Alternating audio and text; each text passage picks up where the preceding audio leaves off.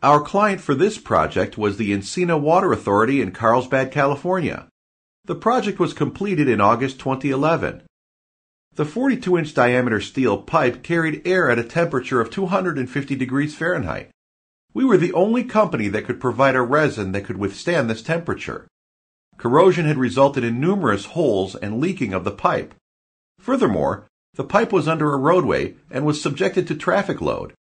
So the liner had to be designed as Class 4 liner that could withstand all the loads independent of the host pipe. The pipe surface was washed and dried. To meet confined space requirements, fresh air was supplied and monitored.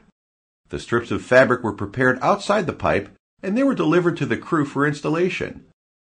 To avoid contact between the carbon fabric and steel pipe, first a layer of Quake-Wrap VU20G glass fabric was applied as a dielectric barrier. This was followed by 7 layers of Quake-Wrap VU18C carbon fabric. The finished installation in the curved pipe can be seen here. Please watch videos of our other projects on YouTube.